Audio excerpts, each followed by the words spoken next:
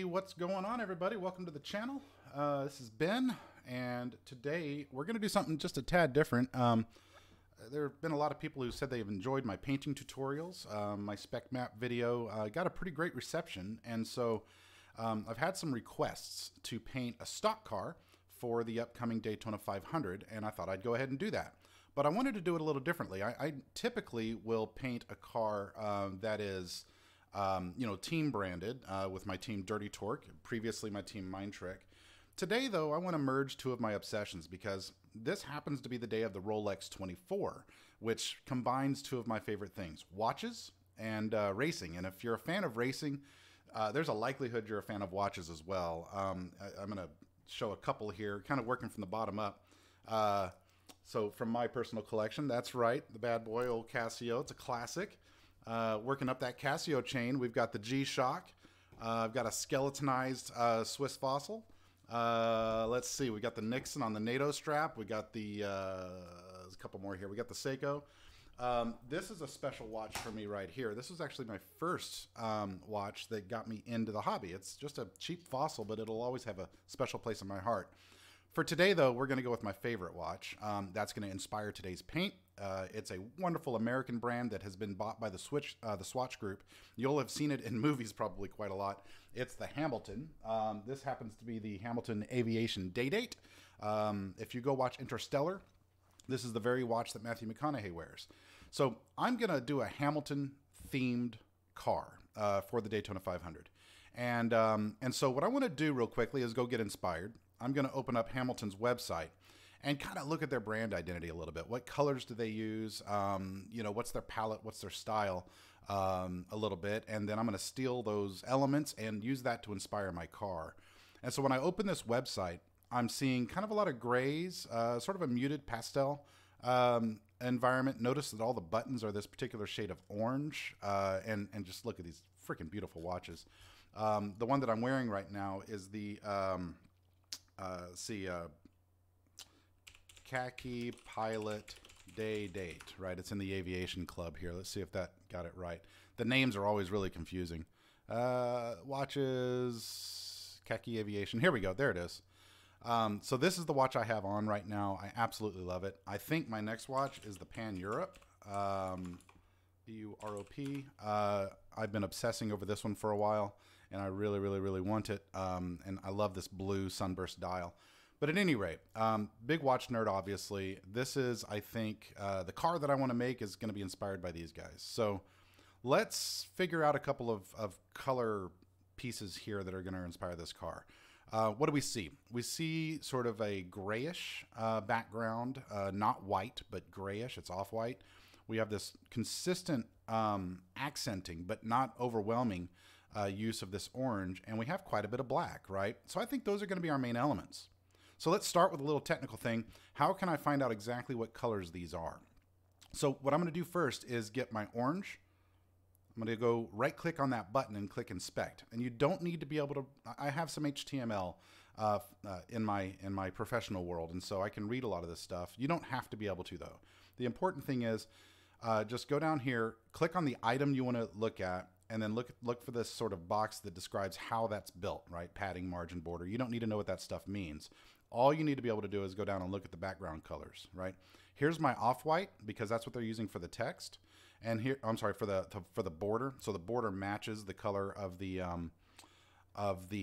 back of the page, and then the background color, right? So that's the orange. So notice I've got 244, 122, 85, and 255. 255, 255. Actually, that's solid white. That is solid white. It looked off-white. So these are going to be a couple of the colors that I use to sort of start. And if I want to see what this off gray is, I'm just going to go up there and hit inspect. And now notice what I'm doing. See, when I hover over this section, I'm seeing that area, and I can see that that's 85, 85, 85. So these are going to be some of my colors. Now I've already gone and downloaded the car. So let's go open up the template here. And let's get started. I always like to start with a couple of instructional steps to help new folks get going. If you're not sure how to get the car into the sim in a way that allows you to paint it easily, let's walk through those steps real fast. The first thing you'll want to do, of course, is go online and download the template. You can see I've already done that here, but it's down at the bottom when you go into the paint car area. And then what you want to do is go make sure that car is updated, of course. I don't think you can download the template without updating the car. But I'm going to go test drive this particular car. And I'm just going to do it at the centripetal circuit, okay? And I'm going to do this noon daytime. I always do this stuff at noon daytime. So we're going to clear this, and we're going to go for the car. Oop, that's the wrong button. So that's why you don't do things live, kids. I'm going to go to the car, please. And I'm going to change out of the Corvette because I painted that last. In fact, I might show you that. Monster. Got all your cars here, and I'm going to pick the Ford that I'm going to be painting and then continue to the track. It should be centripetal at sunset. That's not what I want. Made another mistake. No big deal. I think I was taking pictures of the Corvette in anticipation of the Daytona 500. I'm sorry, what was it? The iRacing 24-hour of Daytona is what we just ran. And now we'll hit continue finally. And I'm going to load up in the sim. This will only take a sec.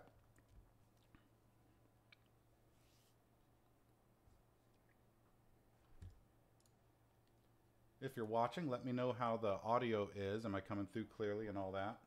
Do I need to turn up the microphone or anything of that sort?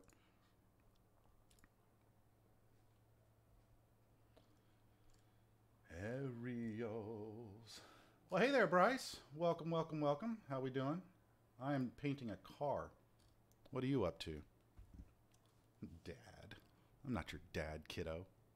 If I were, I'd tell you to go to your room. Okay, so the first thing I'm going to do is take it out of full screen mode and just failed tech. Wow. So let's go to the garage and put on a baseline setup.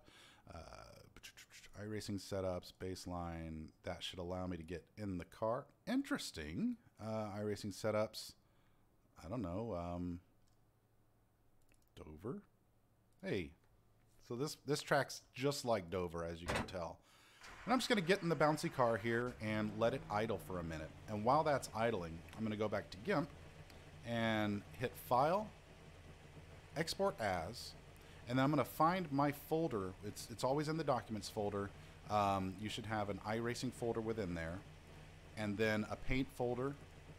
And then for every car that you have, for every car that you've raced, you should have a folder for it. This is the Monster Mustang here, and so I'm going to change this to car_147818.tga. Now that's my number. Your number is going to be different. The way you find yours is within the iRacing application. Go to your profile, and there it is, right? So you'll name your car and then your number .tga, right? That's how you export it. So I'm going to go ahead and export it that way. It's going to ask me a quick question. Export. And now, if I go back to the car, exit out of it, and just pause the replay, importantly, with the driver in the car, right? With the driver in the car. The driver has to be in there. If you do this without the driver in there, the car will not refresh. The paint is actually linked to your driver, not the car. I'm still not that loud. Okay, thanks, Bryce. I'm going to go into Windows settings real quickly here. Open sound settings and device properties. And let's turn this bad boy up. Okay, is that any better? Do I need to just get closer to the microphone? Testing, testaroo. All right, so now you can see here that because I refreshed it with the driver in the car, I've now got a blue car because in Gimp, I've got a blue car. So if I go in here and turn on my wire, and put that white wire on, and I just go back up and hit export, right? Or I'll be hitting Control E throughout. It's a quick shortcut. So I'm just going to hit Control E. And now I should have a a blue car with white wireframes. Right on? Okay. So that's how you get sort of staged to paint. And it's important as you're going through this that you save your actual Gimp file from time to time. You want to make sure that in case you have a computer crash or something, that you don't lose your work. Sometimes these things can take hours. So I'm going to hit Save As, and I'm going to call this my Hamilton Mustang.xcf, and I'm going to put that in sort of my working folder that I have. So I've got a paint file out here somewhere, and let's just put it in the modified. Here we go. So Monster Mustang, and I'm going to hit save. So now I've got a working file that I can continuously save to so that I don't ever lose my work. Now, let's get to painting. So we're going to steal that orange, and we know we have a white, and we know we have sort of a light gray. I'm going to start by painting the car the light gray. So remember what we did here. We went to the website, we clicked inspect, and I can make sure I'm focused. See how that's shaded up here? I'm focusing on that area, and I can see that this is my gray. 85, 85, 85. And so the first thing I'm going to do is go down to my base, and I'm going to paint that 85, 85, 85. Right? And now I've got that light gray. And so I'm going, notice this. So I'm going to now paint that bad boy and hit export. And now I should have a light gray car with a white wireframe. Now the white wireframe is going to be kind of hard to work with. So let's change its color to something crazy that won't be on my paint at all, which makes it just better to work with. So I'm going to zoom in a lot here so that I can really see this up close. And then I'm going to scroll up, find my wire layer, make that the active layer. And then I've got a great tool up here called Select by Color. So I'm going to use Select by Color, and I'm just going to click somewhere on that wireframe, and you'll see what happened here. It's selected all of that white wireframe. Now, I'm going to go in here. Actually, let me do this. I'm going to save this color for use later. So while I've got this color selected, I'm going to push this little arrow, and that makes it available for me to quick select later. For the moment, though, I'm going to grab just like a silly green that I'm going to use for my wireframe, sort of a lime-ish green. There we go. How about that? And then I'm going to take my paintbrush. I'm going to go large on it, go big or go home, and I'm going to paint just the wireframe. So because I selected only the wireframe, now only the wireframe is green. So if I unselect, see now I've got a grayish, whitish car, an off-white car with a green wireframe. So that'll make it easier to work with as I'm working within the car. Get used to it in Control Z, by the way. You'll make little finger twitches that'll screw things up. All right, so now let's start to think about the layout of this car. I don't think I'm going to go over the top here. I think I'm basically going to do a three-tone car where I have a bottom sort of skirt that's orange, and then that's going to fly up and sort of coalesce maybe on the trunk. And then I'm going to do a top one of the same orange that's going to sort of follow this body line where the Mustang fake intake suit or exit scoop is. I'm going to do that, and it's going to meet back. And I think I'm going to incorporate black at that point with a second up and across that's going to overlap. So I've got sort of an image in my head that's hard to describe, but let's start doing this. So let's stage for the actual paint job. And keep in mind, spec maps come last. So if you're watching this video later, not live, and you want to see the spec map part, then come back later or skip ahead, and you'll see the spec map part. But it's going to take us a while to first get the car's paint job taken care of. So the first thing I like to do is delete the car patterns, because if you use them, that's just cheating. You're not being creative. I guess you are, but you know, come on, let's do it right. I like to create two folders: logos and graphics. The graphics are the swoops and swooshes and boxes and ovals and shapes that you make to give the car character. The logos are the things that you do, the things you put on the car to brand it, right? That's your team logo, or in our case, the Hamilton logo that we're going to be using a bunch. So let's go ahead and start creating some of the broad strokes of our graphics. I'm going to zoom in on the right side, and it's pretty much always easiest to just use one side at a time, and then sort of duplicate things over. I'll show you that in a little bit. So I'm going to create a folder within my graphics folder called left. And then within my graphics folder, I'm going to create another subfolder. So we've got layers and a hierarchy here of, we'll call it door area, right? Now probably, this always works differently for every car, but I'll probably have one later that's going to be like, you know, quarter panel or fender or whatever, right? In fact, I'm going to recall this lower door. And then within that, I'm going to create a new layer. And so left skirt. All right, so now we're going to trace out, we're going to create a selection that will be the shape of my, orange accenting that we're going to have over there. So remember, we don't have the orange color. Right now we've got the green, but we don't care about that yet. I'm going to go up here and grab this tool. It's called the Paths tool, and we're going to create a custom selection, which is going to be our, this is going to be our orange accenting down at the bottom. So we're going to take we're going to just pick a line that we like. And I think I like, let's see. I think I like this line here. We'll see how it goes. And I'm just going to draw as straight a line as I can and move it around that follows that green body line, right? And then I'm going to go down here and over here and then over here. And then I'm going to hit Shift V on my keyboard, and that closes that loop and creates the selection. Now, what I need to do is go grab the orange, right? So I'm going to click into my green here, get ready to select my orange, but first I need to go get those values. So I'm going to right click on the button, inspect, and it's 244, 122, 85. So 244, 122, 85. All right, what did that give us? I don't think that got us there. 0957. Let's see if that gets us there. Sometimes the way they do things online are a little funky, and they have transparencies in place. What was that?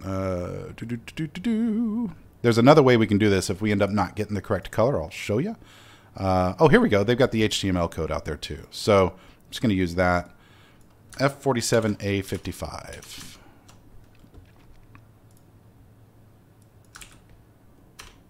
There it is. Okay, so now we've got our orange, which I'm also going to save for later so that I've got quick access to it again. Go back into my paintbrush tool and paint my little side skirt. Okay, hit export, and now I should have a white car with green grid and an orange stripe. Oh, this is on the right side. Was I looking at that wrong the whole time? Call this right. It's okay. Doesn't matter which side we paint first. Most of the NASCAR, or most of the cars in iRacing, have the left side on the bottom and the right side on the top of the template, and so I've just sort of gotten used to that. But it doesn't matter. We'll start with the right side. Let's turn off our wireframe and see how we feel about this.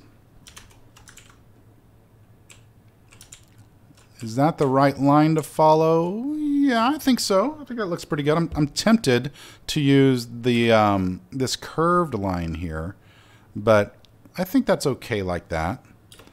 Yeah.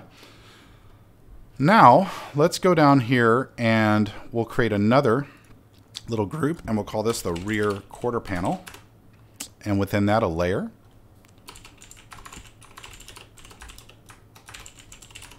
And it's important that as you go, you're careful about your labeling, that you do a good job labeling. Just because you later will need to make tweaks. And if you don't have well-labeled layers, then it takes you forever to find what you're looking for. And I also like to create as many layers as possible, which makes it sound more complex than maybe it needs to be. But you can always merge layers if you want to. If you give yourself lots of layers, though, you give yourself a lot of flexibility regarding moving things around. If you want to just slightly change the placement, like if I wanted to move this upward swoop forward a little bit, then I could just move that layer without having to repaint onto the same layer here, right? So hit export again, and we'll just see if I hit a good spot. Yeah, it's not bad. It's not bad. Okay, I'm changing my mind on something though. I think I want to do black. I think I want to do black for the front area instead of orange to give it a little more dimension. So what I'm going to do now is go look at my front fender. I'm going to unselect what I've got. Let's go look at this front fender area, and let's do another group. Right fender, and another right fender black. Let's do that. Or you know what? What's that dark gray that they had? Didn't they have a dark gray on the website? So we might be creative here. We'll start with black, and if we want to change it to a gray, we'll change it to a gray. All right, so what I'll do now is turn my wire back on, and I'm going to draw another path that sort of follows just above this top body line and follows the car all the way back. And so this will be one of those areas where we need to be really familiar with the body lines as it curves over that fender.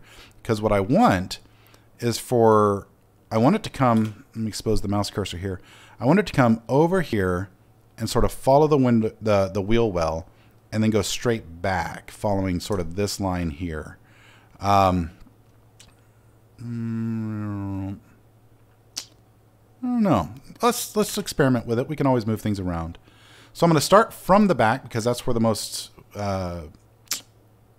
curvature is. And you see this right here. See that line with how it spiders out right there? That's this. And by the way, I'm using WASD, Control and Alt to move the camera around, so just experiment with that. Okay, so what we're going to do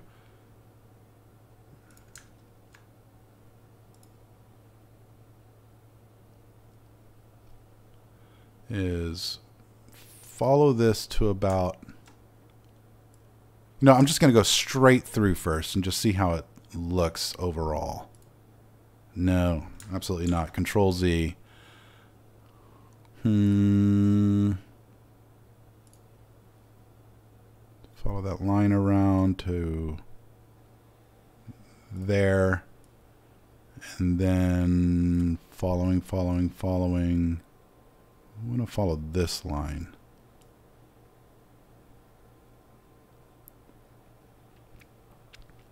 And I think I want to come...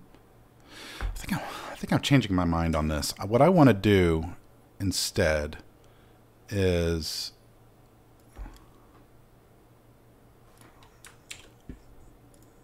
let's change our tactic here. I think I want to do a more black top. I think I'm going to do a matte black top to this car.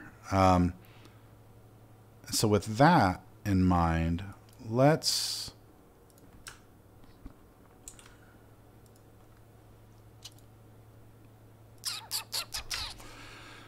Okay, how about we just paint this area. It's going to start right about there, I think, when we come through the fender well, straight back. And probably meet, yeah, right there at the crease. So... come up a little higher here. That ought to be pretty darn close. And then we'll close off.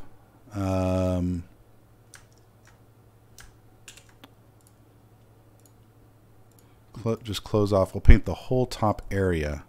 What's beautiful about this approach is if I decide to, I can paint over this with some other color. If I wanted to go orange on top but with a black accent on the bottom, we'll see if it's overpowering or not. But I've got basically this big black area that I'm going to now paint. Or I've got this big area that I'm now going to paint black. And let's see how that looks on the car. Okay. To help get the full idea, I'm going to go ahead and just grossly paint the top of the car and the trunk black. So I'm going to unselect, and I'm going to create a new graphics folder, right, called top. And then within that, I'm going to do top black. Okay, so this way I'm not painting on the same layer. I can do this experiment, and if I don't like it, I can just change it later. So I'm not even going to use a selection on this because I'm just being kind of large and gross at it. As long as I don't, overspray, I'm okay. You got to watch out for they nest in stuff like this that we want to make sure we, I'm going to go ahead and paint over that we want to make sure we don't paint unless we know what it is, right? If you paint stuff and you don't know what it is, later on when you find that you've got a splash of paint somewhere, sometimes it's hard to figure out, where you screwed up. So I just try to be pretty precise with my painting so that I'm not having to fix problems late in the paint. If you're careful up front, then you're safer later on. Okay.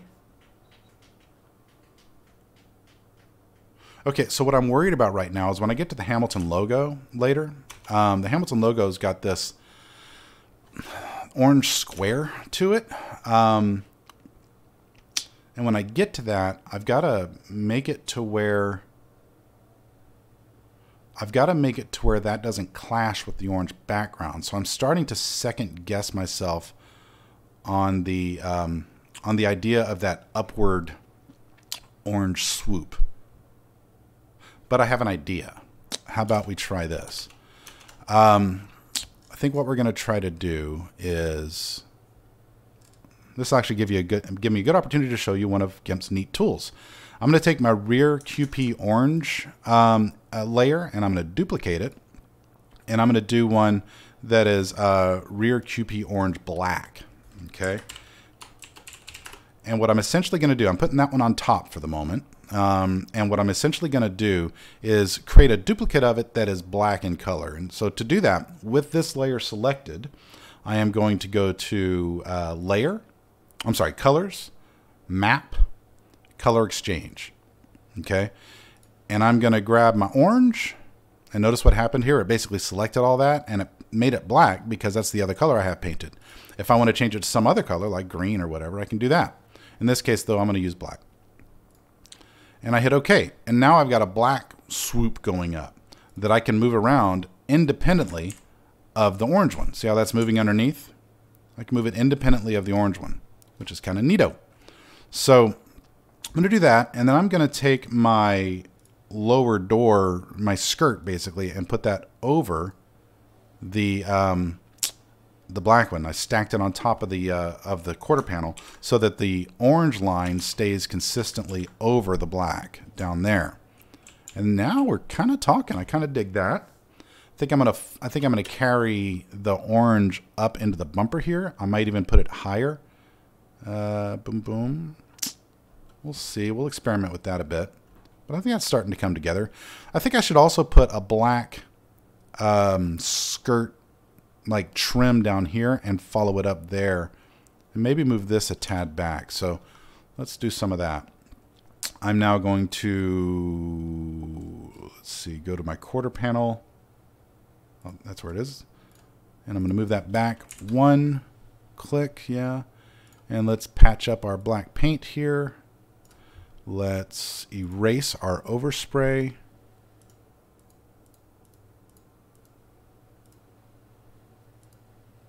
If you clean up as you go, it's like cooking. If you clean up as you go, it's way more convenient later. Let's turn off our wireframe and just sort of get a feel for that at the moment.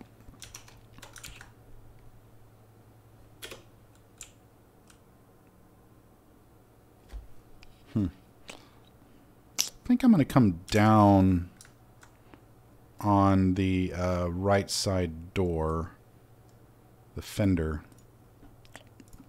to match the body line of that air scoop.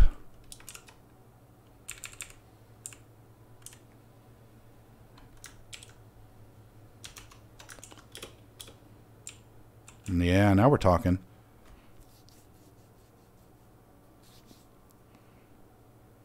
Okay, I'm not hating this.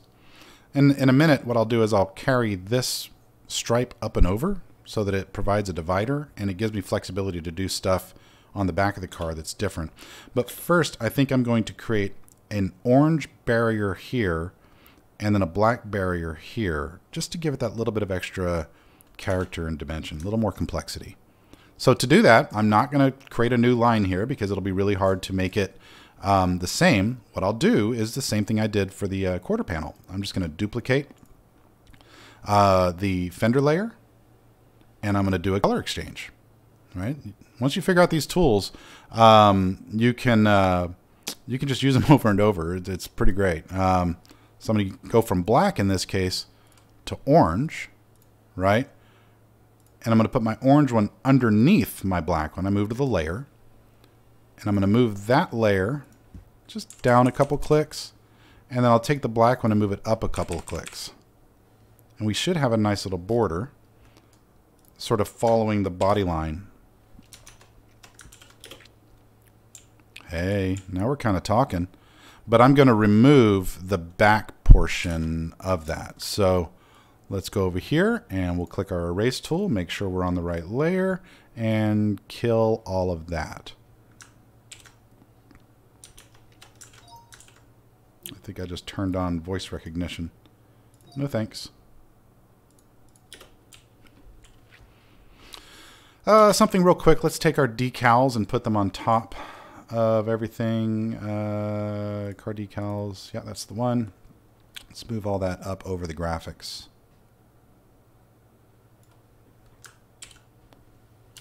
So now we've got all our little Ford logos and our NASCAR logos and all that jazz happening here. Hey, Mustafa, how you doing, buddy? How's the wonderful land of Turkey? We're painting some NASCAR. All right, in marketing, they call it FPO, for placement only. I am going to grab real quickly a Hamilton logo and drop it on the car and see how we like it. And I'll show you something real quickly on this monitor.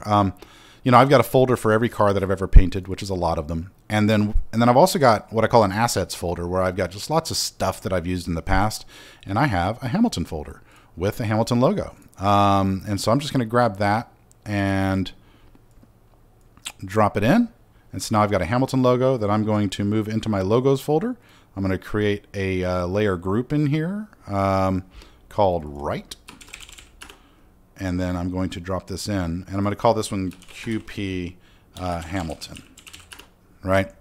So now that I've got this, notice we have a contrast problem, right? The Hamilton logo that I have has dark text, and I need it to have lighter text. So I've got a weird problem here because I've got my temptation is to turn the text, is to make this area lighter again, maybe use the orange back here. But I don't want to do that at the end of the day because that would conflict with the orange square, which is sort of the signature part of, that's sort of the signature part of their logo. I also have a problem here in that this logo is smaller than what I'd like it to be. And one thing you never want to do to make clear stuff is make a logo larger than it is natively. And so we'll have to go find another logo in a minute. In fact, we'll probably have to go find another logo now. I'm just going to delete that layer since it doesn't work for me. And let's go Hamilton Watch logo. Oh, I'm going to put transparent and see if we get lucky and find one that's white or at least very large, and I can change. There we go. That's not bad.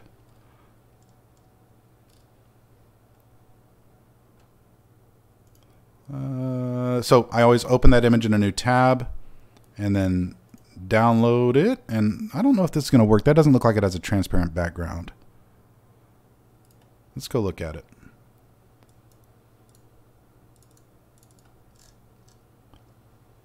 Stay organized, kids.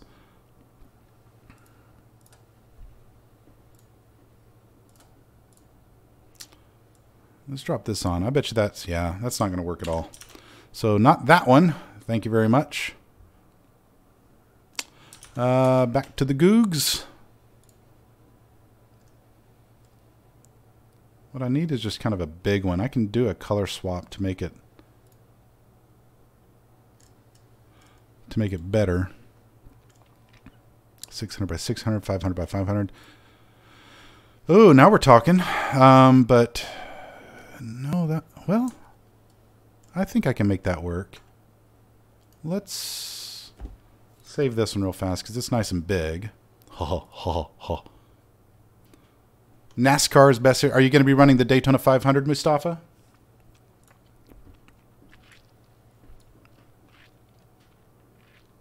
How'd you guys finish, by the way, in the Daytona 24? I don't think I had noticed your finishing position. It was really weird to see a mine track car out there that I wasn't a part of. This is not the greatest quality image, so I'm going to skip on that one as well. Sometimes this is the hard part because, you know, it's not your brand. If I were working for a company here doing a paint for it, I would have high quality imagery to work with. And so this part's kind of tricky.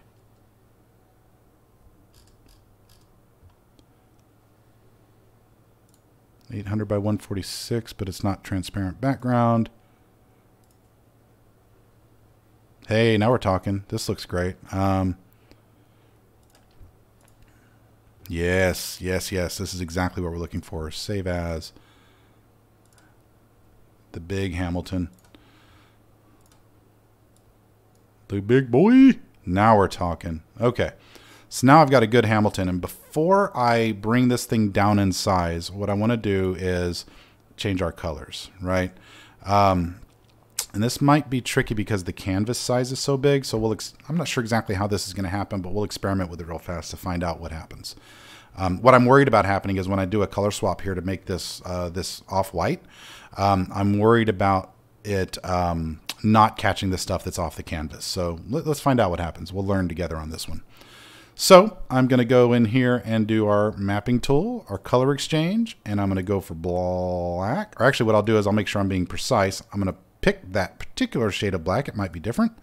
And I'm going to change that to our off-white. And let's see if that affected the whole layer or not. Yes, it did. Sweet. This is exactly what I need. So I'm now going to sort of save this. Because it's nice and big, what I like to do is save a hero version of logos so that I can reuse it later and later on without having to do, without having to remap colors and stuff. So I'm just going to take this and I'm going to put it up here and I'm going to call that Hamilton Hero. And now I'm going to work with the one that I've got exposed down here. I'll just make that one invisible and I'll work with this one. I'm going to use my resizing tool and take this guy and bring her down in size. Notice I'm using the corners, right? So I'm maintaining its aspect ratio. And I'm going to drag that little guy down here for placement only. And we're not going to tilt it at this point. I want to just see how it looks straight, but I think it's going to need to be tilted. So we'll just move it around there. I think this is going to overlap with the fender or with the body lines too much. You know what? That's not terrible. I think we're a little too big. So we'll bring that down a tad there, bring it up a tad there, and just take a look, export and look. I'm not a child. What you talking about, Bryce? What did I do? Oh, did I make a childish joke? I can see how that could happen. It's happened once or twice in my life. Hey, we are getting there, kids. We are getting there. I do love Hamilton watches. God, I want that Pan Europe so bad. In fact, let's go ogle at it for just a sec. See, there's my watch. There's this one. But what I want to see again is that Pan Europe because, oh, God, look at that thing. Look at that bad boy. And it comes with this amazing NATO strap with the just this color combination. God, I want that. This is a racing-inspired watch. The original Pan Europe was a 1970s chronograph used by race car drivers, so it's just really appropriate in this world. And there is a chronograph version of it. It's just more expensive. I mean, this is already U.S. dollars, something like a $1,400 watch. And so I want it though. It's my next watch. I just haven't. I've set myself a couple of things that I want to do that are going to allow me to do that. When I make a big watch purchase, I don't just do them willy-nilly. I make myself meet certain goals and thresholds, and then I go buy the watch. Okay, so let's go back to our car. Let's look at her and say what we've got now is kind of a neat design happening. I feel like the matte black that we're going to do later is going to help with some overall character. But I think one of the things I can do right now is add some orange back here. And so I think I'm gonna take this up a bit and then carry that through to the corner where the bumper meets the quarter panel. So let's go back down here to our layers for the rear quarter panel and do an orange QP patch. And we're going to go back to our paths tool, which I can never remember. The logos just aren't great. Oh, here it is. The paths tool. And I'm going to start from this corner. And I'm going to end up here.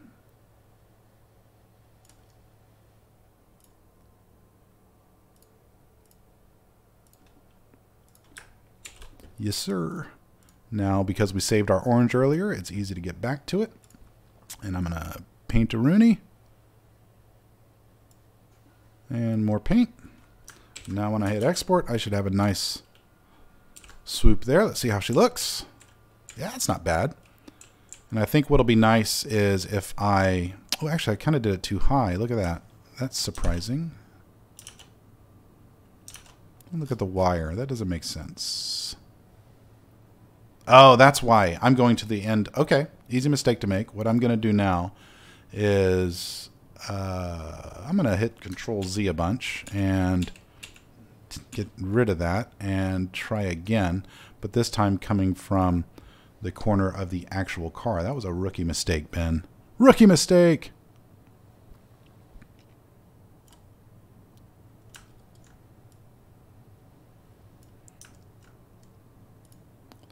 Let's try that again.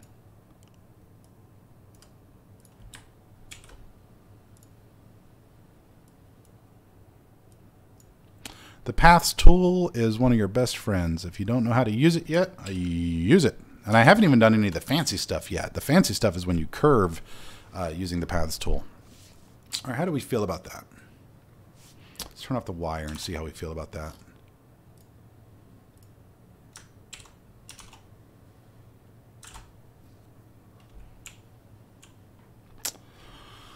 I don't know if I love it. Maybe if I come at a more, maybe if I leave more,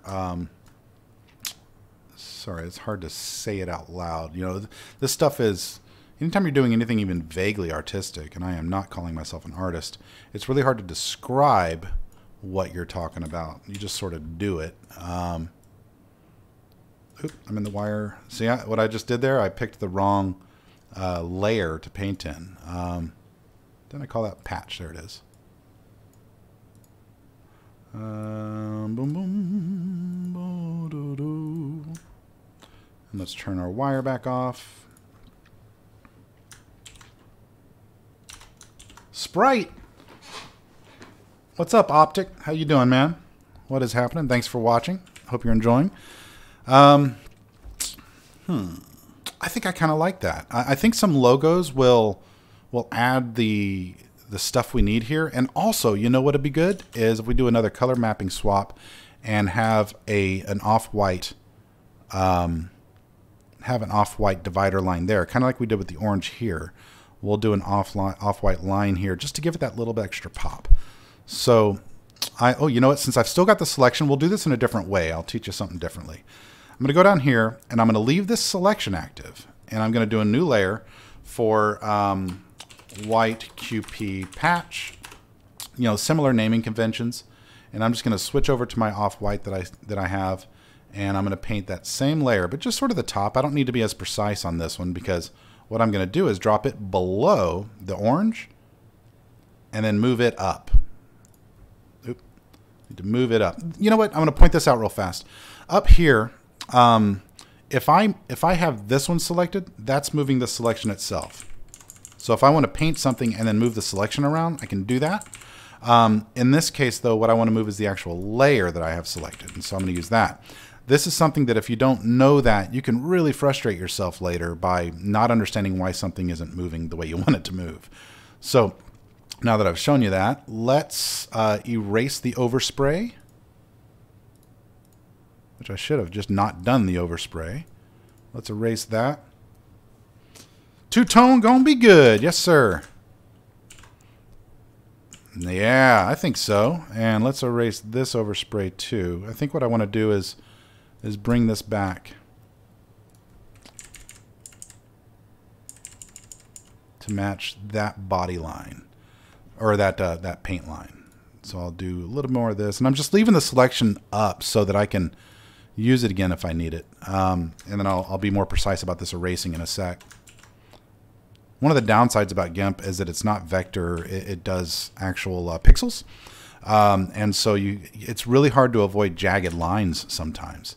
But I think I'm pretty happy with that concept. And let's just finish erasing from this blue area the overspray. And now I think we're well on our way to having kind of a cool car here. let's continue building out the logo ideas. Let's find the Goodyear logo and get that on top. Where's that at? Color change decals probably, because I buried it earlier. We'll put that up here with the car decals. Did that expose our Goodyear logo from the front? Yes, it did. So iRacing has different logos that they include automatically, and the Goodyear logo is one of them. A lot of times tire brand logos are you know, the best. And yes, so Optic, I am intending later on to take this area and turn it into sort of a matte chrome. I'll show you a little bit what I'm talking about. The car that I did for our Daytona 24 was the C7, and you can see how I didn't do chrome, I did matte, right? And I really dig that. And so I think I'll do more maybe of that. Maybe not quite as chromy as this, more matte. But you can kind of get the idea of what I did with the spec maps there. And if you're wanting a really detailed spec map tutorial, I don't know if you've seen my tutorial on that. I go into the details on how spec maps work. I found that iRacing's tutorial that they released that Drew taught just wasn't really good enough when it came to teaching people how it works, as opposed to just, hey, do this. You know, sometimes training is about training and learning is about fundamentals and concepts before it's about the how-to. So let's think about other brands that don't compete with Hamilton, right? I can't have Rolex on this car because Hamilton is a watch brand. So I'm now going to go back to my folder O Things and see what other assets I have that would complement this paint scheme and also complement Ferrari, right? We want it to be something that makes sense. I'm sorry, not Ferrari, NASCAR. I was looking at the word Ferrari. That complements the event or the fact that I'm iRacing. You know, tools that I use, like caps, for example. In fact, caps is probably a good one here. Yeah, let's do caps down here. So I'm just going to drop this in. Actually, let me first get to my logos. So my logos folder, and I'm going to go to my right folder and drop this in. And you can see how, because I selected the folder beforehand, I now have it dropped into the right place. So it's easy to stay organized if you just take that step first. We'll scale that little guy down, and we'll have to come down some more on it. But let's put caps down here. Scale that down a bit more. I probably need to turn this to match that swoop. Yes. Okay. That's not bad, though. I kind of like it. Okay. Now, what I like to do to try to get more precise angles here is I'll zoom in really close. I'll put it against the line that I want to match, and then I'll turn it, and then I'll kind of move it around and pick a point. Like I can use the top of the letters, right? The APPS, and say, all right, what needs to happen? The S probably needs to come up 1 pixel, right? We got really close with our gross. And then I'll use this angle button here to move things 1 click by 1 click. And then I'm going to take that and move it down, kind of get it centered. Export and see how she looks. Needs to be higher.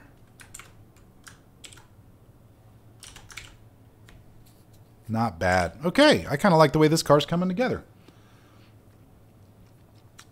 Yeah, I was thinking about doing matte on the top. I did, you know, I was thinking about the matte black, but I don't know. I don't want to overdo the spec maps. I like some shiny, but I don't want to overdo the spec maps. Hey, what's going on, Caleb? Caleb, how are you, man? Thanks for watching. Hope you're enjoying. Okay, so I think one thing I want to work on over here maybe is the Goodyear logo, just because I don't like the way it's overlapping the orange, so I'm probably going to mess with that in a minute. But first, I think I want to do a black accent line down here to juxtapose, you know, black down here and then black going up, just to sort of break things up and give it that little more dimension. So let's go do that. Now we're going to do more of the color exchanging stuff that we did a minute ago. So if you didn't get to see that, then check this out. This is a really cool way of recreating the exact same shape and changing its color without any of the pixelation that tends to happen with Gimp. So what I want to do is take this right skirt layer that I've created. I'm going to duplicate it. And then I'm going to take the duplicate and I'm going to change it from orange to black. So right skirt black is what I'm going to call it. I'm going to put it underneath. Actually, no, I'll leave it on top for the purposes of the instruction. I'll change that afterwards. With that layer selected, I'm going to go Colors, Map, Color Exchange, and I'm going to pick that orange that I'm using and see what happened there. It said, okay, all that orange, I am going to change to black. If I wanted that to be some other color, I could change it to that other color, right? In this case, I'm going to use black. And I'm going to hit OK. And then I'm going to drop that below the orange layer. And I'm going to come up just a little bit. There we go. Yes, sir. Yes, sir. I like it. And I'll fix this in post, as it were. And that's all there is to changing, you know, that sort of thing. And I'm also going to do the same thing here, but I'm going to do it thicker, right? So let's find that layer. That should be this one. Yep. Having lots of layers in this way, man, it really helps. All right, so we're going to duplicate that layer. And we're going to do the exact same thing, except I'll go ahead and drag it down first. Oops, I dragged it out of the folder. But we're going to go Colors, Map, Color Exchange.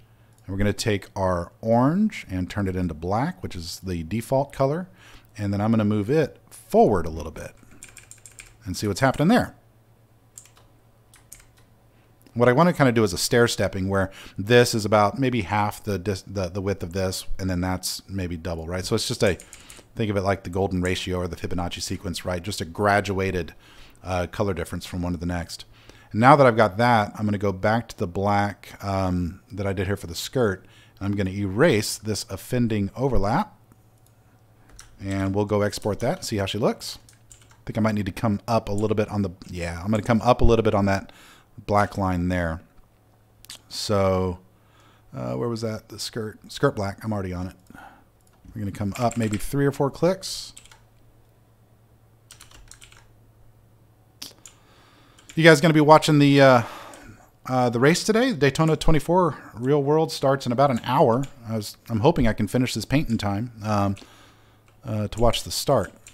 Sometimes my paints take about 3 hours, but NASCAR templates are pretty simple. Once you've got a theme starting to emerge, they're pretty easy.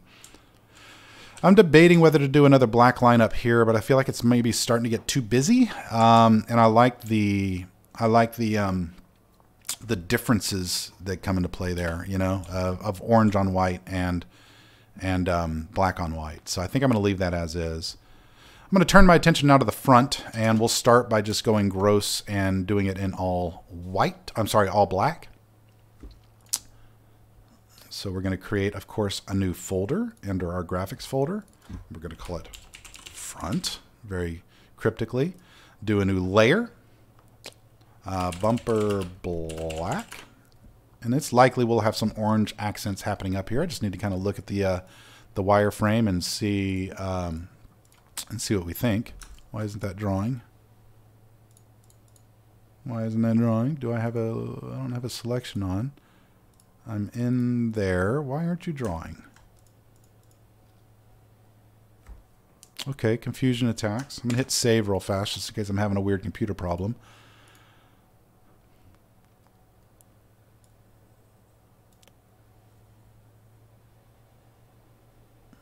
What have I done wrong? Oh, I see what it is. I haven't selected black like a dumbass. There we go. If you want to paint a color, kids, you kind of need to, you know, choose the right color. Now we're talking. Sorry about that. Brain fart. We're moving fast and we're breaking things. Running with scissors. All right, so I've painted the front black, and now let's go take a look at her.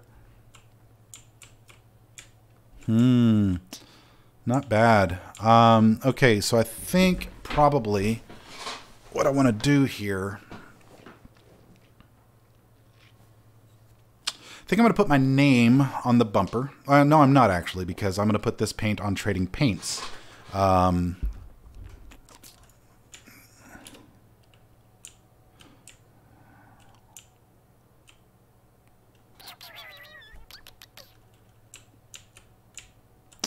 want a splash of orange down here, and I'm thinking about doing sort of lipstick like you see a lot on the Aston Martins. I'm thinking about doing lipstick around here, but I don't think it'll look good on this car.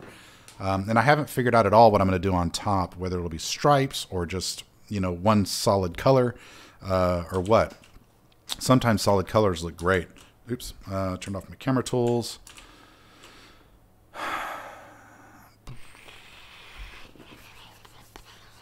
Okay, I think I have an idea for the hood, for the bonnet.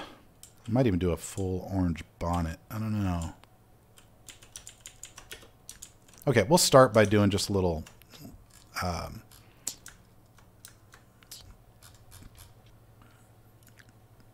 just by sort of continuing our side skirt, but finer across here. And this doesn't need to be super precise. We'll just go straight across. And I think what we'll do is match it up to the bottom of that opening.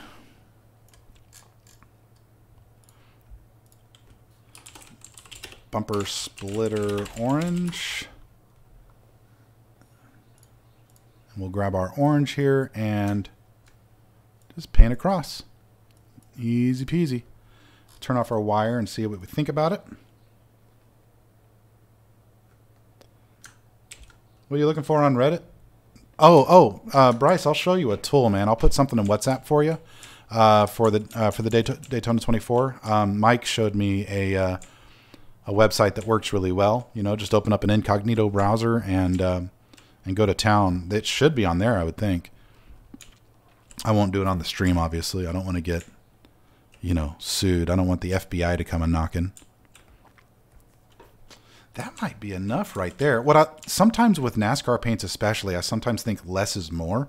And you don't want to over design it. You don't want to get too ornate because it's a simple sport. I mean, it's a super complex sport to do well, but the concept is really simple, right? Go fast, turn left. And sometimes I feel like people get too over the top with the paints, and it ruins sort of the spirit behind these cars to some degree.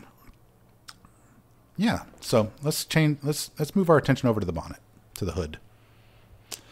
All right, so I'm going to go back to my paintable area here, and I'm going to create a new graphics folder called the hood.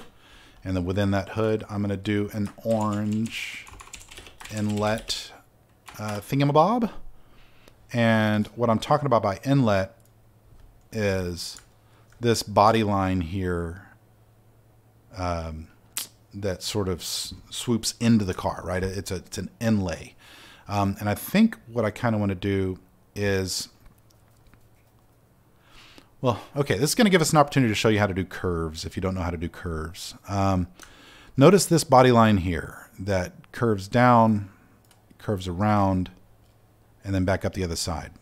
What I am going to do is start here, dead center on this guy, right? On this line.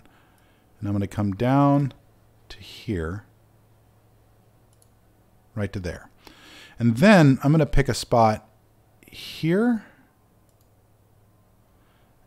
And then I'm going to come up and grab this one. And this will make sense in a second. This is where we're going to get a little bit more advanced. All right. So what I've done is I've sort of selected some primary points. Like if you ever think about it, you ever watched Andy Serkis doing motion capture, right? They put little dots in his face, and they're picking specific movement points that they extrapolate the rest from. We're doing something sort of similar to that. I'm going to use this line first as an example. I've picked a pivot point here and a pivot point here. And now what I want to do is grab the line itself and bend it to match this body line, right? And so I'm going to just take these little levers and manipulate this line around to where it follows that line as a curve.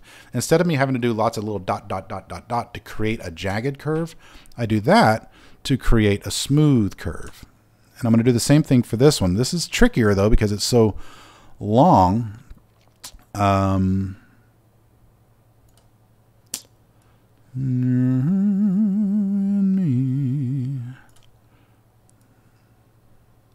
I'm just following this line, trying to follow it really accurately. It's tough.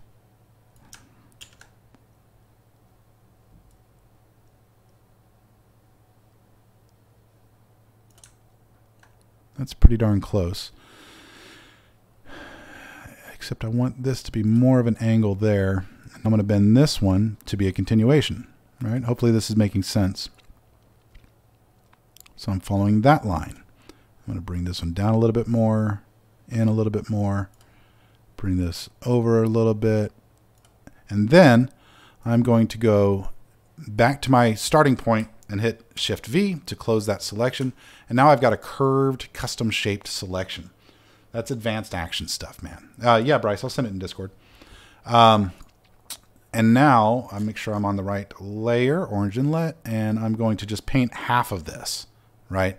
And I'm painting half of it, hopefully for obvious reasons. I'll be able to duplicate and flip this to make the other half, right? That way it's perfectly consistent from one side to the other. So let's export that. And what do we got? Hey, not too shabby, brother. Not bad at all, actually. I kind of like it. I like it. Okay. So what we'll do is go ahead and we'll flip this little guy. So I'm going to flip the selection itself in this case. I'm going to do a vertical flip. Boom. And you can see what happened there. Let's take it up. Oop. That was the wrong thing. I want to move the selection until it perfectly matches the other side, and then just paint again.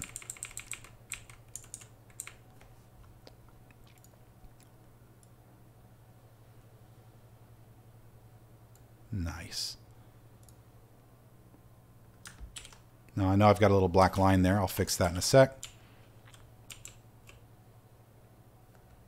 Yes, sir. Okay.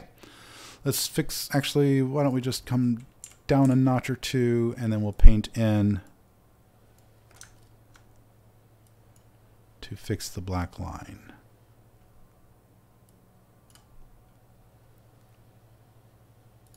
Nice. All right. So now we have a little orange action happening on the hood that I may or may not carry into the roof. I don't know. Probably not, to be honest. But I think what I want to do now is play with that shape and do some more of our off-white bordering. That may or may not be chrome later. We'll see. So I've got a shape here. I'm going to click none on. I've got a shape here that I'm going to duplicate, and I'm going to move it just a bit. Oop, I need to move the layer. And I'm going to do another color swap and make this one that white, right? So color exchange from the orange to white. And hit OK. I'm going to drop that under the orange. And I'm going to see if I can use it to create this sort of angled border of the original. Kind of get an idea of what I'm doing there. Yeah. And then I'm going to duplicate it for the other side. I'll just move it straight down. I'm sort of eyeballing it. I can get more precise if I open up the wire layer. Yeah. You know what? I kind of like the way this bad boy's coming together.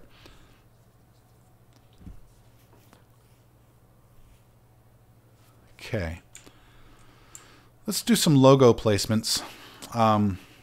One thing I don't like about this, while I love these body lines, and I think this is actually kind of cool and different than other things that I've done, and most times with NASCAR, I'll paint the whole hood one color because I like to have the logo run the width of the hood. But I think in this case, what I'm going to do is, take the logo and put it within this smaller area. So I'm going to grab my hero. Remember earlier when we made our hero? I've got that guy, but you know what? I need that in black now, don't I? You know, that I'm thinking about it though. Yeah, let's go back to our folder. What color did I download it in? Yeah, I thought so. It was originally black. So we'll bring that in black, and we'll rotate it 90 degrees.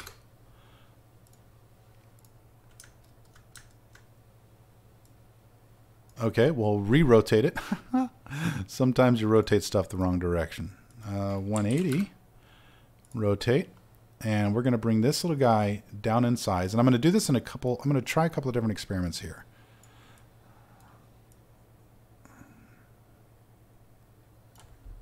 Now, let's talk about centering. Notice how that's kind of ghosty, though. You know, it's not real solid. I think I'm going to layer multiple logos on top of one another. But let's center first. Wire, and we've got a central body line that goes down here. So I can grab from this ruler at the top and just pull down a guide that allows me to then grab my logo and see how it's got that little crosshairs that'll appear in the middle here. So those are crosshairs. That's the center of whatever the object you're dragging around is. So I can drag it in there and scoop out and see how I look and turn off my wire again. And I think it's going to be too small and too high. So we'll, and too, what's the word? Opaque. But I think I'll be able to just duplicate it and merge it on itself and take care of that. And I think what we'll do here is some stacked logos, probably to fill in this area. Just various things, like maybe the event logo,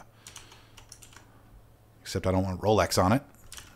It's a competing brand, man. Let's drop this into our logos folder and create a new hood layer group. And what I'm going to do is just duplicate this and put it on top of itself, right? That darkens it like so. But I hate it. Oh my God, I hate it. How about we...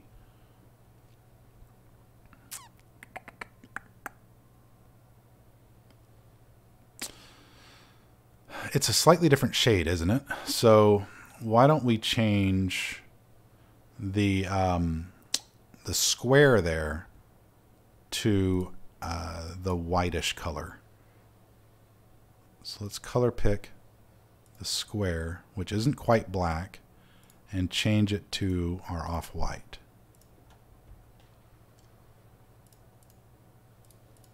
It didn't really do the trick at all, did it? Okay, I don't like that. I'm going to delete this. I'm going to delete this. I'm going to delete this. And we're going to rethink it. Let's go back and look at our Hamilton logos. What other logo can we try here? I could go with this guy. Just do white.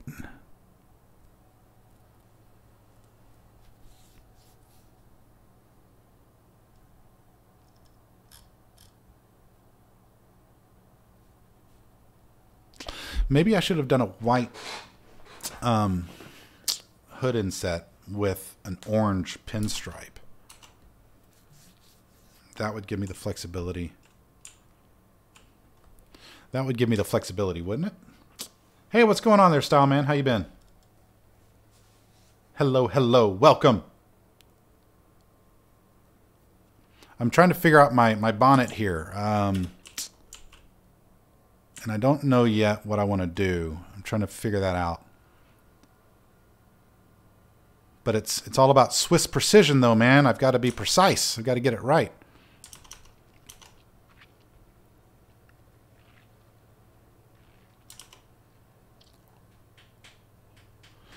Okay.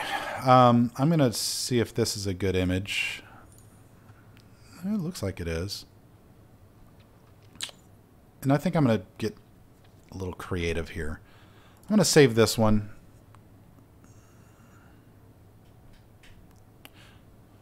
No, different idea. Different idea. What I'm going to do is use this one.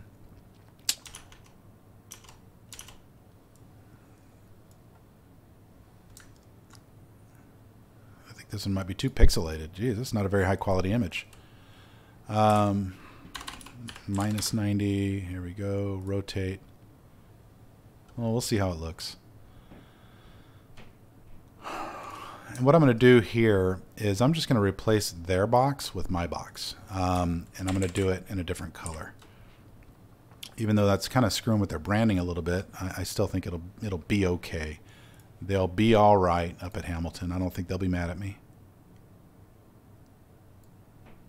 So I'm just going to overwrite their box with my own.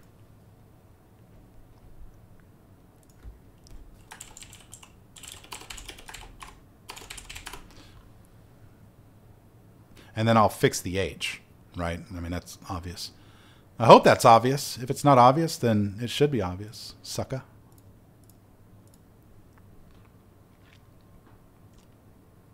Yeah. And now I'll do an H patch. And what I'll do is follow their... Make sure I'm good and aligned here. Like so. I'm going to do some color picking. Not nose picking, color picking. Hello, Lancardo. I rolled the R. I don't know if that's correct in Turkish or not, but I rolled that bad boy. I rolled it like a boss. Okay, let's see what that looks like on the car. Well, I guess it's the wrong size at the moment, isn't it? But I think this might work. Okay. So I'm going to bring this down in size to match. Oh, wrong layer. Boom, boom. Oh, what I need to do here first is actually merge these layers. So I'm going to merge down. And so now instead of 3 layers working on each other, I've got 1 layer. How big is this damn thing? Oh, wow, that's huge.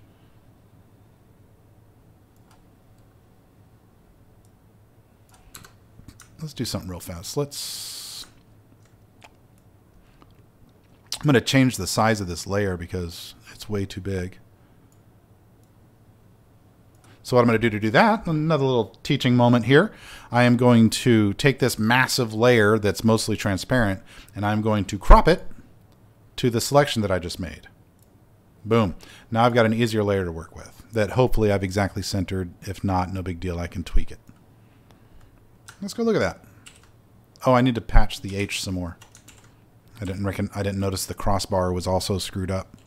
I think that works though. I think the idea works. Let's patch our H here. We need to kablam, and that should fix that. Nice. Okay, I'm actually not unhappy with that. I think it's fine. This is fine. I kind of wish I'd made it a little bit bigger, but I guess I'm not too worried about it. And I've got some cleanup to do there at the top, but in general, I'm relatively happy with what's happening here. Although I have no idea how I messed up at the top there. I mean, where did all this come from?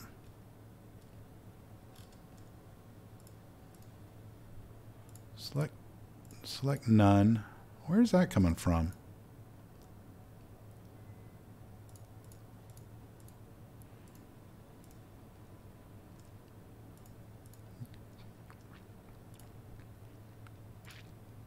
Okay, it's not part of the hood. When you find a mistake and you have trouble finding it, this is where these layer groups really help, is in finding what it is that's been painted that's wrong. And right now I'm struggling to do that. It's not part of the rear quarter panel that got oversprayed, or the right fender, or the lower door. Where the hell is that coming from? I painted the car white, right? Does that mean it's not really painted?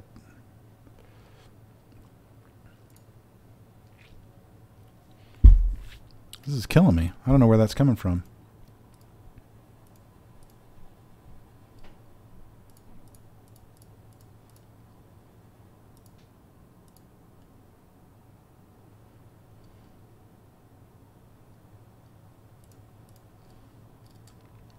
I haven't got a clue where these white blotches... Oh, did I accidentally move? Oh, that's what it is. I accidentally moved my black somehow. When I was dragging some stuff around. I see. Okay. Let's fix that. Let's turn our wire on.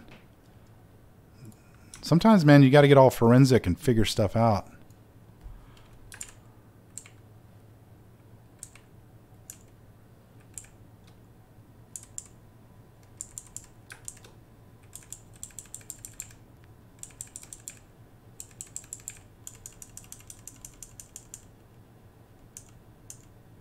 So weird. Don't know when and how I did that. But it's alright. We're fixing it. Fix it, fix it, fix it, fix it, fix it. And also patch it a little bit. So we're going to go to top black. We're going to change this to black black. And we're going to patch this little section that didn't get got. And let's go back and look at this again. Turn off our wire. What do we think so far, guys? Thumbs up, thumbs down? Are we on the track to having a neato car? A cool car? A wicked neat car? All right, let's figure out some other logos for the hood. I think we chose caps in the back, so we'll do caps again up here as a sort of secondary sponsor. And we'll drop that into our logos hood folder. Notice how we're keeping organized here.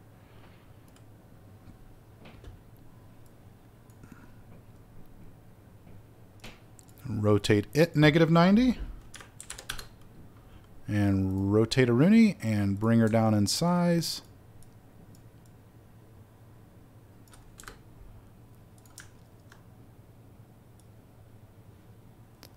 Still too big, obviously, for a secondary sponsor. So we'll do that.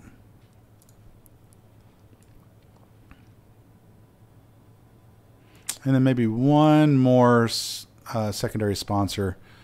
Let's see. Fuji, it's a good mountain bike brand that I like. JLab. Some Klingon action. Laserdisc, Mind Trip. How about Oculus? Do I have a good Oculus one?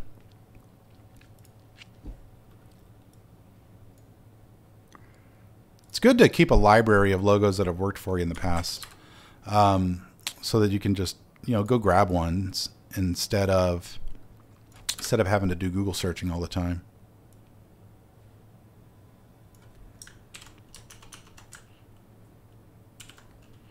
Thanks, Bryce. I got some thumbs up. What would? I'm gonna make air horn noises now. So, wah, wah, wah, wah. Did I do it right? Did I do it like the kids do it? Did I make it wicked cool? I kind of like it. I do. I does.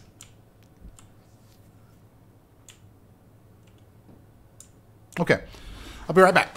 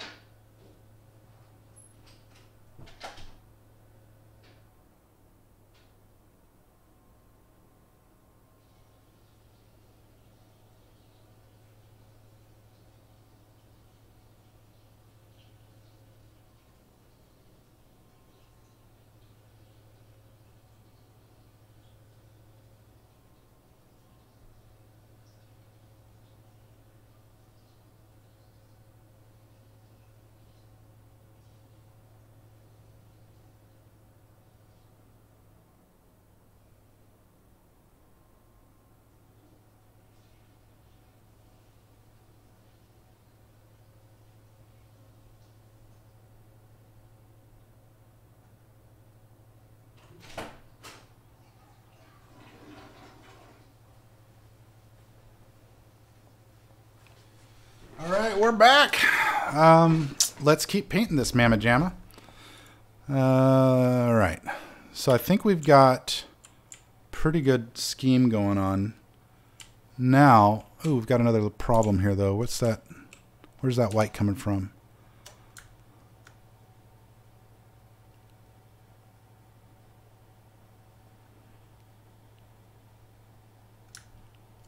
I have no idea. Oh, there. That's where it is. Okay, so let's find that and patch it, and then we're going to start messing with getting things transposed over to the other side.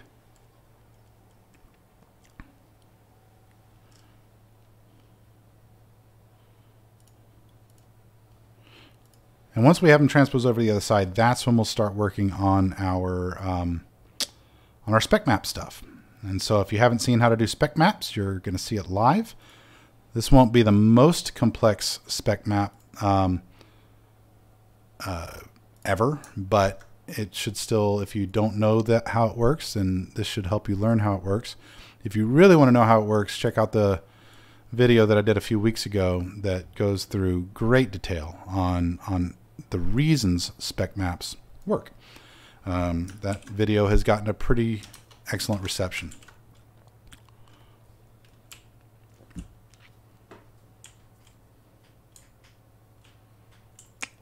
All right. Okay. Now, how do I, you might be wondering, take all my logos from this side and put them on the other side? And how do I get this design without having to go recreate it from scratch again? Well, here's the trick.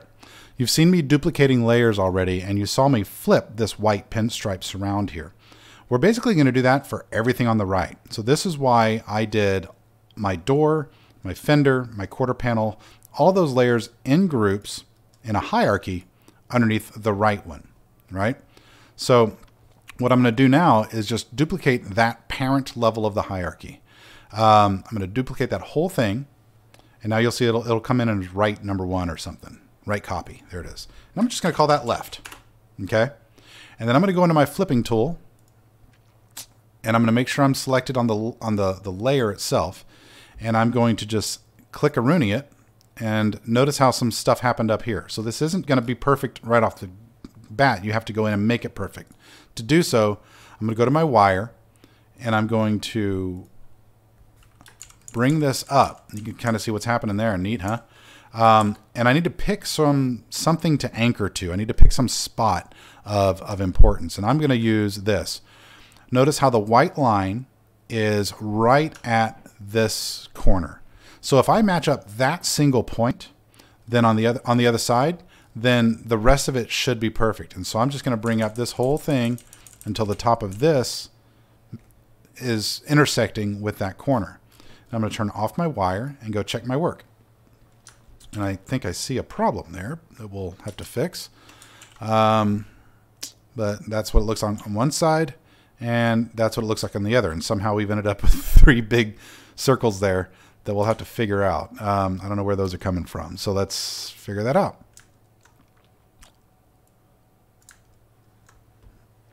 Where did you come from, big circles? Let's see. We're going to go into graphics and turn off the hood, turn on the hood, turn off the front. Oop, it's part of front. See what just happened there, right?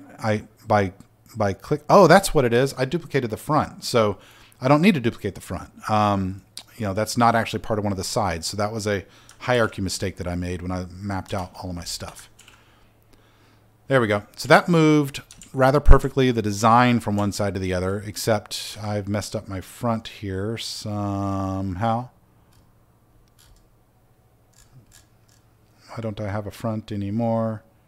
I deleted one of them, but it shouldn't have deleted both of them.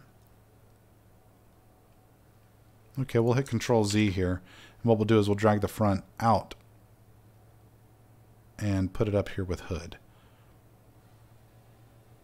And so that's weird. I don't know why that happened exactly. I'd have to go back and look at that. But what we're going to do is just basically erase anything that's outside of that bumper, right?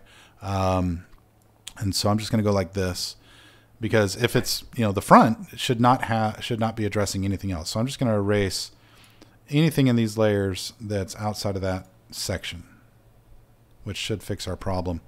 And then notice this overspray here. I'm sure that that's going to bite me in a sec. We'll have to look at that. Let's go back and look. All right, fixed it. Where's that white overspray at? Well, maybe not. Car looks okay. We still need to paint the back, right? The white isn't going to work for us. We're probably going to want to do the orange down at the bottom and just sort of continue those lines through with black around the lights. So we'll look at that in just a sec. But in the meantime, let's go ahead and move our logos over too. Now, unfortunately, it's not as easy as just flipping them like we did with the graphics, because the logos are often written text. If you just flip the written text, you end up with a mirror image of it. We start the same way, and luckily we don't have a lot of logos. Some of my paints have got tons and tons of logos, so this becomes a bit of a pain. But what I'm going to do is duplicate this right logo bucket, and I'm going to call that left. And then I'm going to go down here, and it's starting with the caps one, and then I've got the Hamilton one, right? So what I'm going to do is flip these, but not by flipping them, by rotating them. So I'm just going to rotate this 180 degrees, which is going to be wrong because it's at an angle, right? But I'm going to do the same thing with the Hamilton logo, 180, which is going to be fine. And then just like with the graphics layers, I'm going to turn on my wire and pick an anchor point. But I'm going to start by moving both of these up together. And then let's see here. All right, I think the best anchor point is going to be the word precision here. You see how the secondary text is slightly overlapping the 1, 2, 3rd line of the wheel well. So let's go up here and make American, in this case, slightly overlap the 3rd line. Like so. And that should really closely match up this Hamilton vertically with the other Hamilton. Now I'm going to go to the caps logo, which is in the wrong place and at the wrong angle, right? But I'm going to move it individually now that Hamilton's in place. I'm going to move it individually and take a look at the other one and notice how it's sort of lined with the thicker body line here. I'm going to do that same thing, but first I need to get the rotation correct. So just like we did on that side, I'm going to move it up a bit and I'm going to pivot it to make the APPS line up with the white accent line there, that white pinstripe. And I'm going to move it down a bit, and you can see here that I need to come, I'll turn off my wire for this. You can see that I need to come up maybe 1 or 2 clicks on the S, right? So I'm going to rotate again, and I'm going to use my fine controls here. Let's see how that looks. That looks about right. And then I'm going to turn on the wire again and bring the whole thing down. And then go revisit just real fast the body line. Yeah, the P is terminating right on that second like fat line, which should be about that. So let's take a look.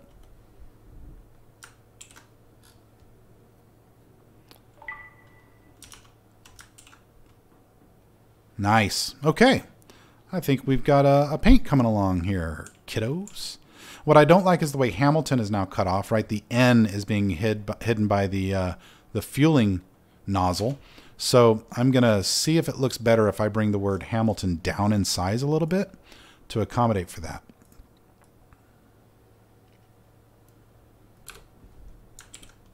I'll probably have to move it up on screen, down on car. Actually, that looks... I think that looks A-okay. I'm going to go ahead and do that, though. I'm going to move it down 1 major click and see if that looks good. Looks better. Maybe up just a tad. Yeah, now we're talking. Okay, I dig it. I dig it. Dear mouse pad, stop moving around. All right, let's just quickly do the back. That should be easy. We'll start. We'll go to the graphics area. We'll create a new group called back. And I'm going to do a layer in there, back black. It's like AC/DC. And I'm just going to do a rectangular selection here because this is going to be our base color basically of this section.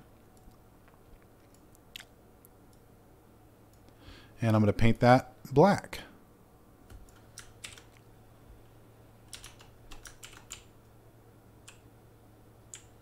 Okay. Now I'm going to do a selection, and I'll just be rough about it because this part's really, really easy, frankly. And I'm going to choose my off-white, and oh, I meant to create a new layer. Sorry. Back white. Easy to make that mistake. Paint that, and then we're going to line it up with. We're going to line that up with the crossover. See, I'm already pretty close, but again, Swiss precision here, kids. We want to get it exact. So I'm going to move this little guy down, and let's see how we did. I can turn the wire on and probably shortcut this a bit. Oh, hey, look at that. And look at that. Okay, so we can see here that I messed up transposing my stuff from left to right, right? Or from right to left. I messed up because this is telling me that the left orange is lower than the right orange. So because right was what I started with, I'm going to make this match, and then I'm going to move the whole left side to accommodate and fix this problem, right? So let's move it up a tad.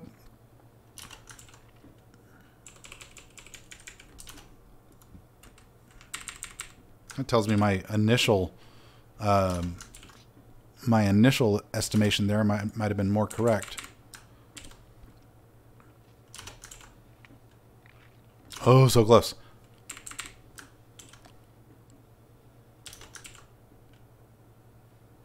Okay. Kind of like, I don't like the way it bubbles up.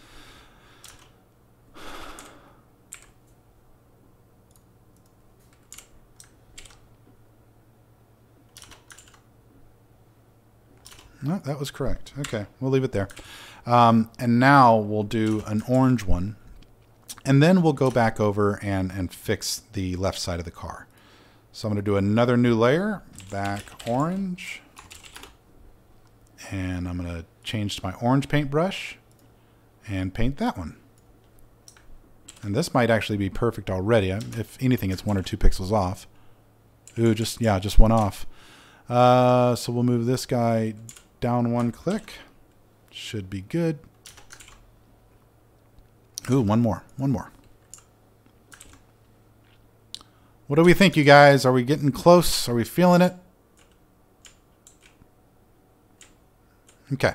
Now let's go fix the whole left side, which is apparently off a bit. So I need to just take my whole left graphics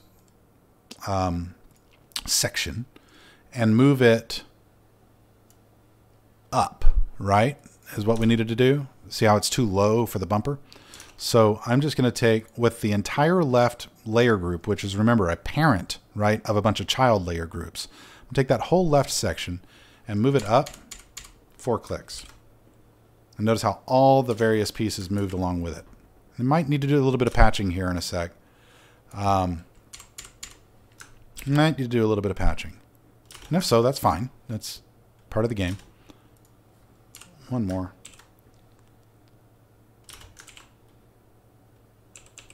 Okay, so we fixed our problem there, but we've probably created a couple of problems elsewhere. Let's see. Well, nothing real visible. Maybe that's just outside of the wire, probably. Let's look. Oh yeah, see these little doodads here? That's just outside of the wire, so that's why it's not rendering on the car.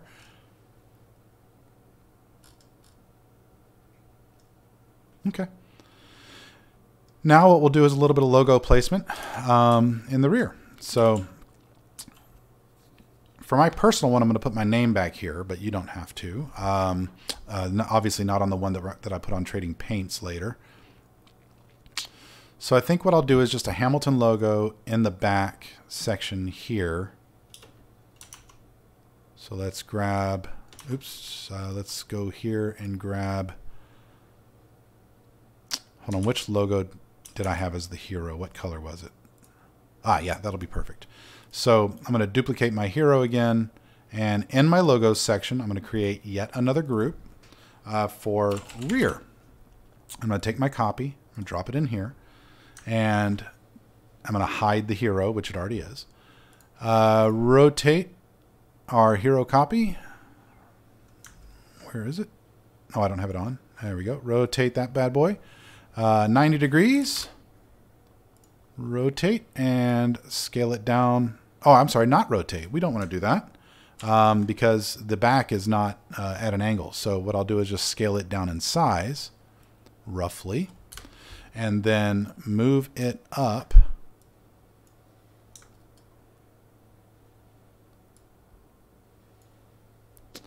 Oh, that's interesting. So I need to move rear up over our logos and stuff. Let's see if that works. Yeah, there we go. Sometimes you gotta break some rules on layer stacking because iRacing will have some default ones that sort of supersede a lot of other stuff, and because of that, you have to change your naming conventions from time to time and your structure of your groups to override what they want to have on top. It's not a big deal. It just means that now my rear lives up here above everything else. Which I'll put it back below the spec map, but nice. Nice.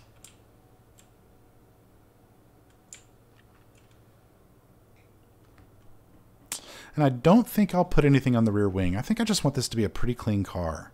I'm not even going to put caps on the back. I think for my personal one, I'll put my name back there.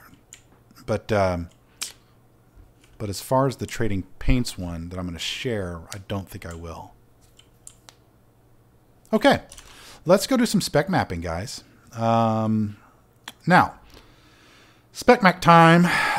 Let's make, what I want to do here is I think the only thing I want to make reflective in any way, and I think I'm going to do more of a matte than reflective, is the white surrounding the door.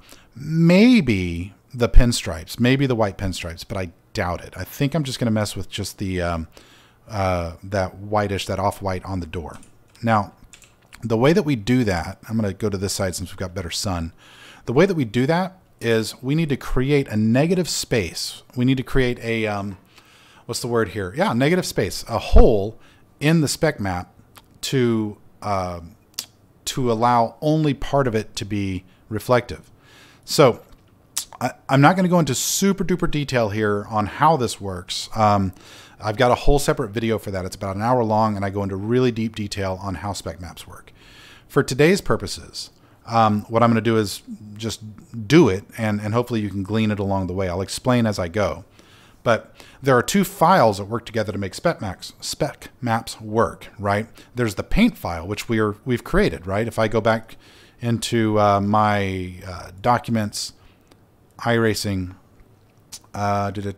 paint, and the car here, stock cars, Ford Mustang, we've already created a TGA file for the car's paint job. So I'm going to save my work thus far because we're about to get a little bit complicated. I'm going to make sure that I've got my most recent version exported, which I just did. Now what I'm going to do is turn off all my paint stuff. Okay, so I'm going to turn off the whole paintable area, right? That means the only thing left over is that Hamilton logo that I pulled out of the regular area. I'm now going to turn that off too. And then I'm going to go up here to the spec map area and turn it on, right? And you'll notice how everything turned black. So this is a layer that's sitting on top of the car's paint job that is totally black. But here, it's not really black. What that means, the colors in this area are measures of reflectivity or and roughness, right?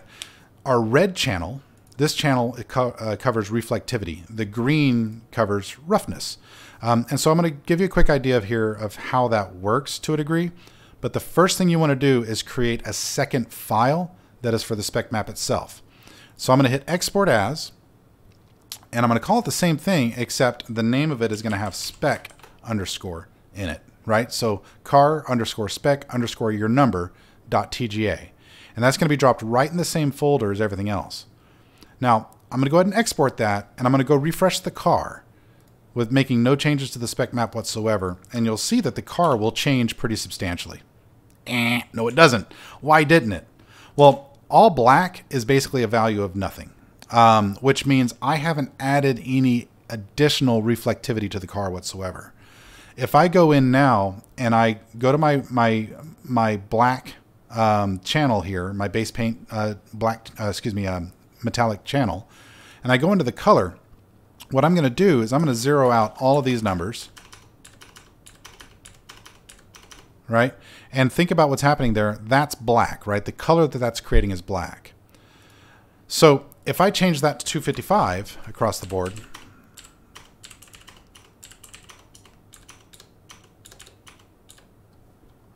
sorry. Oh, I'm sorry. You know what? I made a mistake there. I should only be messing with the top number, right? So if I change that to 255, that makes it red. Now, it's the red layer at its max redness, which basically means the red layer at its maximum redness means the most reflective, right? So the car is what color, kids? The car is multiple colors. But what I'm going to do now is make it the most reflective it can possibly be. And oh, hey, Adi, how you doing? Project Cars 2? Man, I've never played Project Cars 2. I don't know anything about its painting stuff. All of my painting has happened in iRacing. Okay, so I've painted this whole layer in completely red, which isn't really red. What that means is maximally reflective, right? Red is not a color here. It's a value of reflectivity. So I'm going to export that again to the spec file, not to the paint file. And let's go look at it again. Maximum reflectivity. So now all of our colors, the orange, the black, everything has got a mirror sheen to it, which is not what I want. It doesn't look bad, right? It's kind of nifty, but it's not what I want. And so what I'm going to do now is try to restrict that area to just this spot. Okay, I want just this middle section to be reflective, and then I might do my numbers too. That's kind of neat. That'll be tricky though. I think I'll have to change the way my numbers are formatted to where this is a different color surround. Yeah, I think I will, because it's really tricky, because in iRacing your numbers are set. That number format is set within the iRacing deal, right? So you don't get to see it within your painting. So what I'm going to do now is I need to carve out. I don't want the whole thing to be reflective. I just want this area, right? So what I need to do is change my red to only cover that area on the two doors, right? Which means I need everything else to be a negative space. I need everything else to be not red or not fully reflective. So what I'm going to do is I'm going to go down and I'm going to turn back on the paintable area. And I'm going to turn off my spec map so that I can see it, right? And in my paintable area on the right side, what I'm going to do is locate my right door.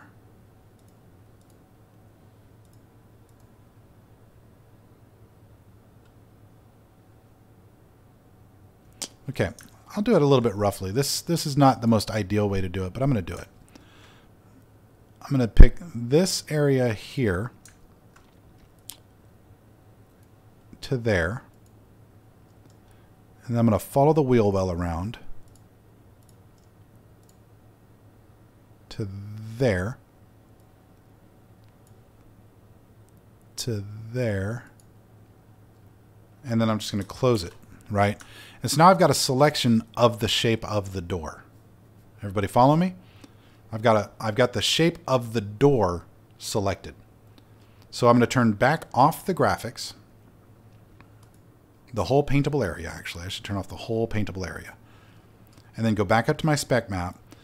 And now you can see that I've got that selection located on the spec map.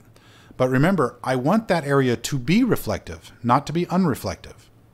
And so what I'm going to do now is I'm going to create another layer up here that's black, right? I'll rename that so that it makes sense. Unreflective, right? And anything outside of this, I want to be unreflective. Okay, so which means what? A value of 0. 0 reflectivity is black as a color. Okay, you know, and to clarify that, what's white at its most reflective, right? White is sort of an absence of color, and at its most reflective, an absence of color is a mirror. And so here, what I'm doing is saying lack of reflectivity, meaning don't add anything more to what iRacing's default is. But I don't want to paint within here. That's the area that I do want reflective. So instead, what I'm going to do is I'm going to invert my selection so that now when I paint black, I'm painting outside of that instead of inside of it, right?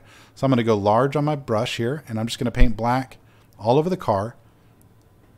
But remember, it's not black. It's a value of 0 reflectivity. Black is just the sort of placeholder color that we're seeing to represent the value. So now, if I export that back out to my spec map, I should have just reflectivity within that area, right? But I don't want it to be fully chrome. I want this to be sort of matte. And so I'm going to mess with some values here within that area.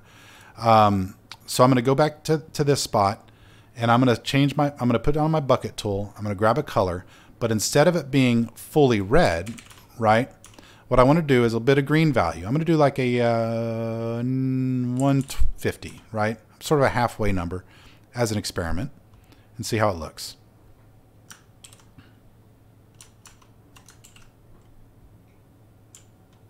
So now that, see how that sort of is matte? It's still sort of shiny, but sort of satin, I guess is the word. That's too far, I think. So I'm going to change it back to 110.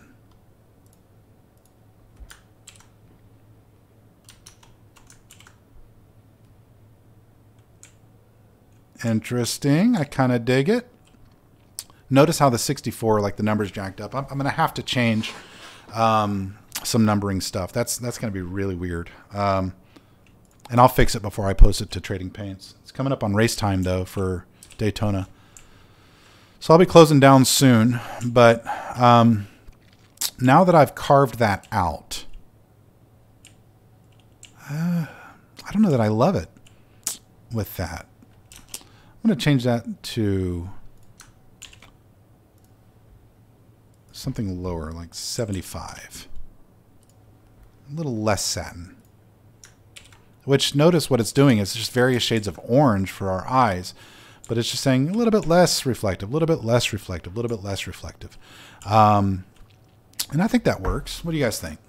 That work? Or do we like it without the spec map? Frankly, I think I kind of like it without the spec map a little bit more. What's your votes? What do you think, guys? No spec map or spec map? And remember, I would fix the 64s to where it wouldn't be two-tone there. But do we like the silver inlay, or do we want just the raw white that we had before? So I'll flip over to the other side. So that's just the white. That's the silver.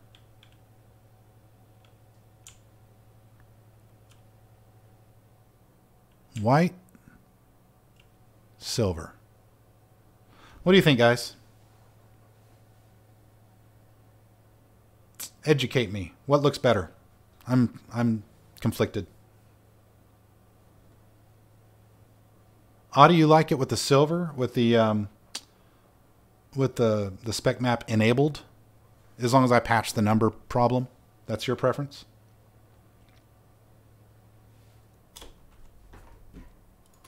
Any other votes? Anybody else? Bryce, Mustafa, Soliman? Because I'm really conflicted on it. I don't dislike the silver.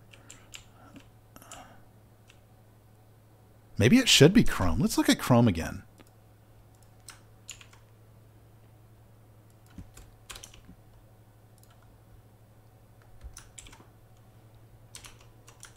Maybe chrome looked better.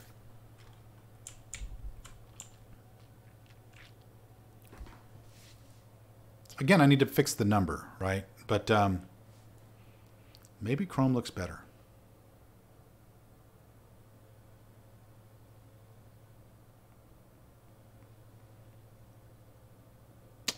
I don't know. I'm really conflicted. I really like my Spec Map stuff, but I really like the black. I really like Spec Maps, but I kind of think I prefer this car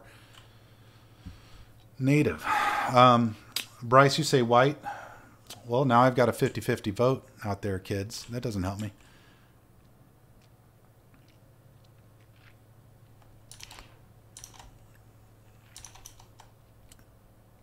What did it look like again with the whole car reflective?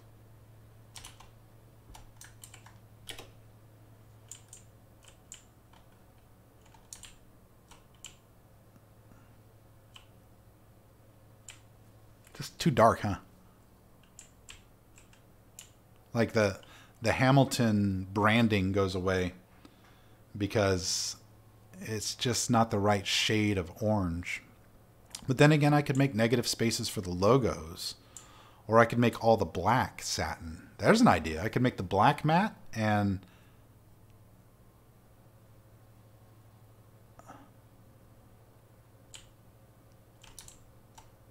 it kind of looks wicked with the chrome Hamilton square. Okay. I'm gonna mess with this later. So the Daytona 24 is about to start in about 3 minutes, and so I'm gonna go watch that, and we'll sign off from here. But I appreciate everybody watching and participating. It's been fun. I hope you learned a little bit along the way. I will refine this and get a finished version of it up on Trading Paints for anyone to use who wants to use it. So thank you for watching. I appreciate it. Hope you enjoyed. Hope you learned. Talk to you later.